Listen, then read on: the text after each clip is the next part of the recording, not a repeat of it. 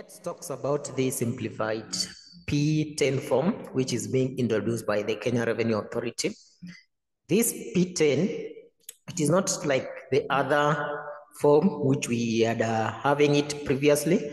The one which we had previous, they had section A, section B, section C, D, all that. But with this simplified one, we only have three sections.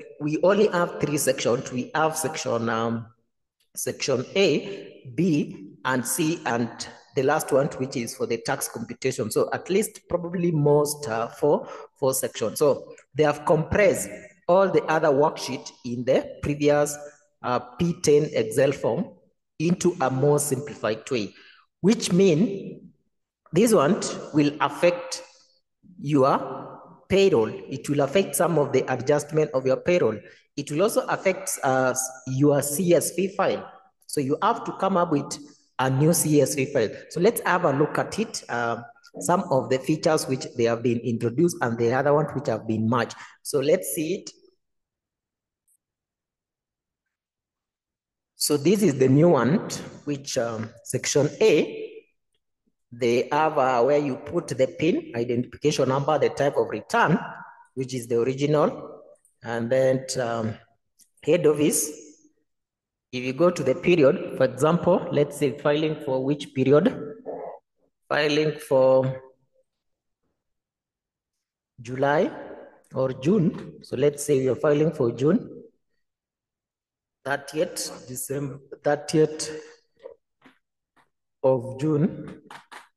And then for the previous P10 form, this section was not there. Now we have with this new one, which is do you have lump sum gratitude or arrears or the fringe benefit? So this is what the KRA has merged in the new Excel form from the previous one. So if you say this one yes, you realize, let's put yes and also change it first to no. If you put yes or no, you realize you will only have two sections, B and E. That is for the tax due, and E and B for the employees or employee details or employers details. So they are all the same. So if you come to this section B, some of other items here has been also removed. So we have a PIN that it was there, name of the employee, resident of the employee, type of employee. So all from column A to column D, they were all there. Now, column E has been introduced. This is with the person with disability, PWD. So it was there in the previous one as a separate worksheet. Now in this one, you have to provide here. So if you click yes here, if you click yes, you will be required to provide exemption certificate number.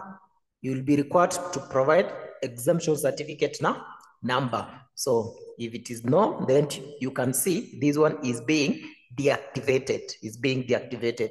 So when if it happens that you have them, make sure that you include this one. And then we have column G. We have column G for the total tax cash valued of the benefit. These are the benefits which it was not, it was there, but still be there also. Then the type of housing, it's also there. It was there also, and it is here also. And then other benefits. So column O, SHA, NSSF, other pension, retirement, and the mortgage. So the mortgage also has been introduced here, mortgage interest, which you also need to go to know the tax limit of this mortgage interest, so that when you get an employee who has all these benefits and all these contributions, you will also know how much is the mortgage limit per month, per year, so that you need to know how much are you capturing and how much is going to be taxable. So all this information you have to research as an accountant or as a person doing the tax consultant service. So we see it. So for affordable, it was there, it is there also. Monthly, it is there also. So you will find that column X, it was there, column Y, it is there. So which means this has changed your CSV format. That PWD, the person with disability, has changed your CSV format. So you need to have a new CSV format.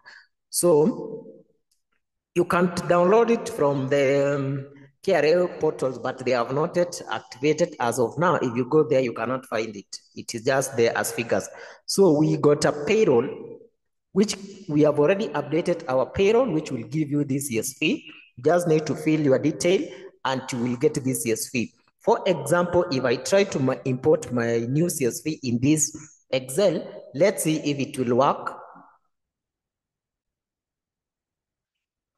So if you go to the section B, employment or employees, and come to the import CSV,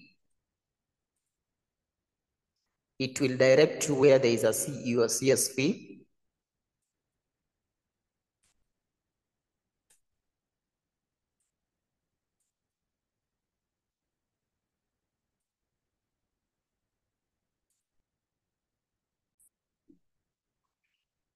So you can see our payroll, our new Excel template payroll has got this new CSV. So what we will do, we will open a new worksheet here and then copy the data from our payroll.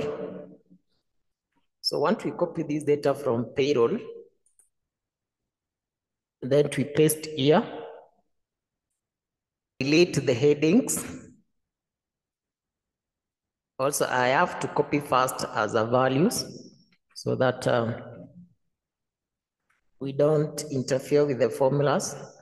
So I will copy as values, no formulas. I will delete the headings, which I have it here. And then also delete this empty one. So, and then I will delete this column A. Now I think my CSV is okay to be imported. So I will save now as a CSV. It is from our payroll. So make sure to get this template of a new payroll, which it costs only 1,000 shilling for you to get this template of a Excel payroll. So I will go to import, click import. You can see I have a new CSV here with the previous, from the previous one. So I will click new. And you can see my CSV has already been imported. My CSV is already been imported. So I want only to check the assessment side, our assessment side, and the career assessment side.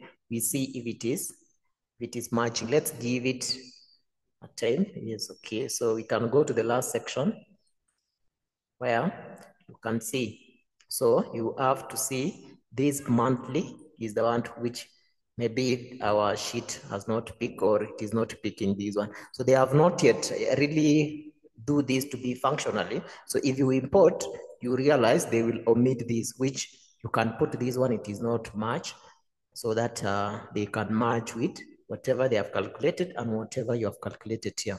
So that is it. And whatever you realize also you have seen in this one is that we don't have the section of housing levy. The housing levy has been abolished and has been included in this one. So this Excel will count automatically the number of employees you have there. They will calculate by the rate of the housing levy, 2.75%. And then it will give you that one. The way they have been doing it for NITA, they also do the same with this.